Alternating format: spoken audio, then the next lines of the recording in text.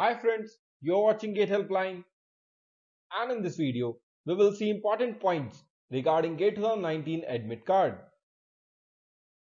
Friends, please hit the subscribe button and click the bell icon to get all the latest updates regarding GATE exam. So friend, now we will start the first question, that is, when will I receive my admit card? So friend, admit card can only be downloaded from the GOP's website from 4 January 2019.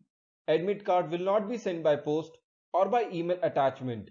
So friends, please remember the first point. So friends, now we will see the second question, that is the admit card alone sufficient to gain entry in the examination center? So friends, the answer to this question is no. Candidate must bring a printout of the downloaded admit card to the examination for the verification along with the original and valid photo identity document. No photocopy, scanned copy, not an expired document, which was specified during the filling up of the online application. For Indian candidates, only following identification cards will be accepted.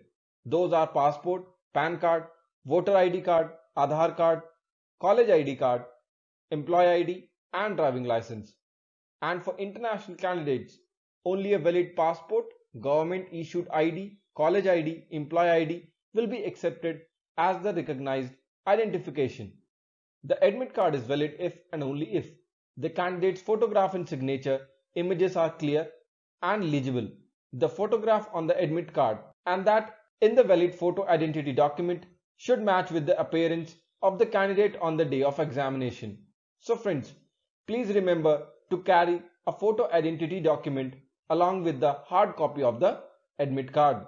So friends, the third question is, can I bring soft copy of admit card in mobile phone, tablet, laptop to gain entry in the examination center? So friends, answer to this question is no. Hard copy printed in color of the admit card must be brought to the examination center along with at least one original, not photocopied scanned copy or valid, not expired identity document ID which was specified during the filling up of the online application. So friends, please remember these three questions and follow as per them only so that you can gain entry into the examination center and your admit card will be valid. So friends, best of luck, and you can download the GATE admit card from 4 January 2019. So friends, thanks for watching our video. Please like, subscribe and share our videos to appreciate our work. If you have any doubt or question, please comment below.